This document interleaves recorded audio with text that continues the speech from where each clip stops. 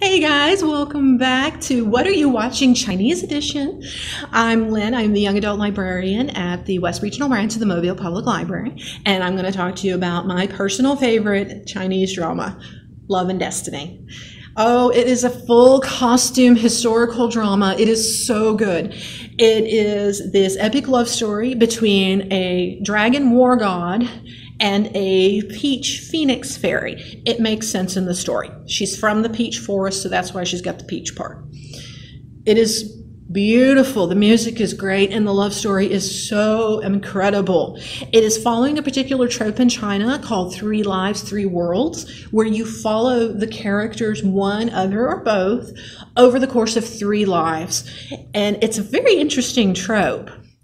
But our main character, Lynn, our little fairy, accidentally wakes up the war god who has been basically in a coma for 50,000 years after defeating a demon lord.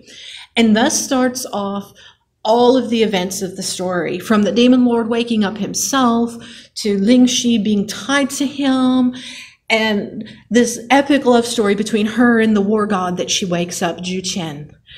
The costumes are amazing. The acting is incredible. It is my absolute favorite Chinese drama that I have ever watched.